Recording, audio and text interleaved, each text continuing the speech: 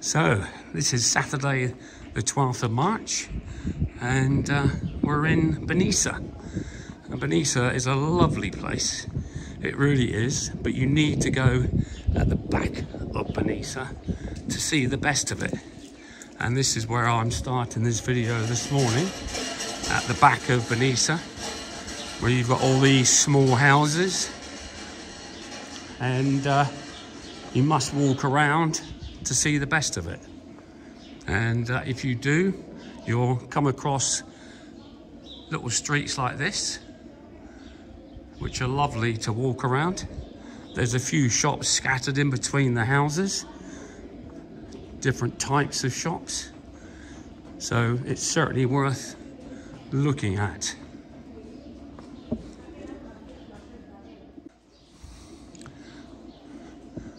I'm never sure where people park when they live in a place like this, because there's no garages, or very few garages. There are one or two connected to the houses, but generally there are no parking, or there is no parking. But I suppose that's one of the things you have to put up with. You have to find somewhere to park. And then if I look down here, you've got the market at the bottom of the street.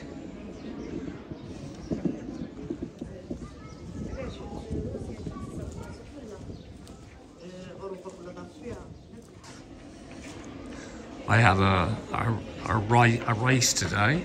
As you can see, the people in front of me are running. And they're running all around the town. They've got little strings down across each road to make sure they go the right way. And this is what they're doing. And there's lots of them here running. Not sure if it's for a cause or whatever it's for. But you have little bars here that are open today.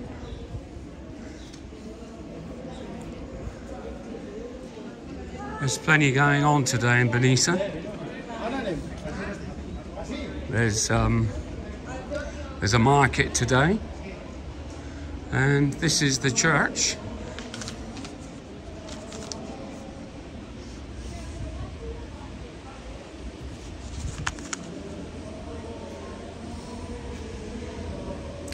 This is the Marina Cathedral. If you look at it, we go away from the sun, otherwise we can't see anything. But if I go up, all the way up, you can see it. It's a beautiful old place. Finished in the 20th century, it was finished, they reckon. But this little town goes back to the medieval times, and with white walls and window grids and flowers hanging from balconies. This is what you get when you come here. There's a lovely little square here with a fountain. So we're going to have a look at that.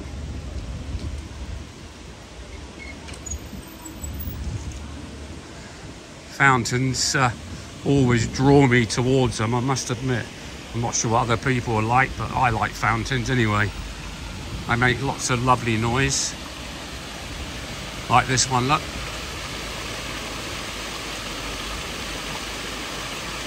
And here they've got seating all around.